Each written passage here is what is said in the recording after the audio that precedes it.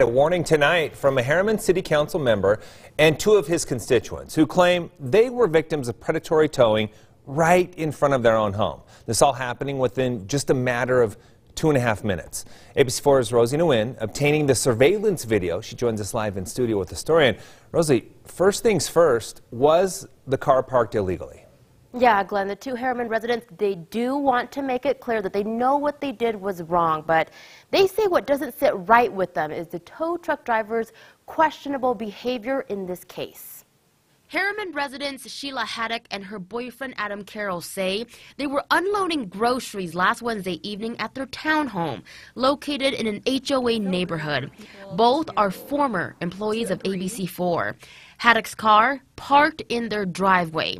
Carol's car parked on the street right in front of a no parking sign. There's not a lot of extra parking around here, and there was not a spot at that point. Within just 2.5 minutes, you can see a tow truck driver with swift towing quickly hooking onto Carol's car, which is still running.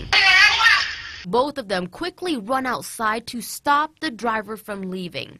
They say the driver refused to return their car until they paid him $85. And it was kind of crazy and took me by shock because the second that I walked away from the driveway, somebody pulled up and backed up and hooked up Adam's car without checking for any kids or anything like that. Herriman City Council member Stephen Shields saw the surveillance video the day after it happened.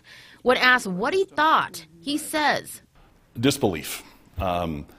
It just seemed a truly predatory action. So he combed through their city ordinance and state statute, but says with the way the code is written, technically the tow truck driver did nothing wrong. The issue is that there's no distinction in statute between an active loading and unloading situation and a completely stopped parked vehicle. Haddock says she's speaking out, hoping to prevent this from happening to someone else. I would say be very, very careful with what you're doing. You may see Amazon truck drivers, you may see delivery drivers, Uber, you may see other people doing it and idling on the side of the road, and you may say to yourself that that could be okay for 1 minute, but it turns out that it's not.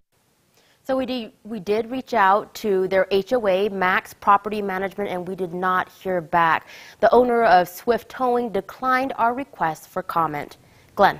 All right, Rosie, this is what I can't get over. It was brought up in the story. What if there was a child in that car? So on that note, is there anything City Council can do to prevent this from happening again? Yeah, that's a great question, Glenn. So Councilmember Shields says that he will be asking the council to look into whether they can amend the ordinance so that they can require truck drivers to inspect the car before they take it away to make sure there's no children inside. And he's also working with the police department on an education campaign so that residents know what their options are.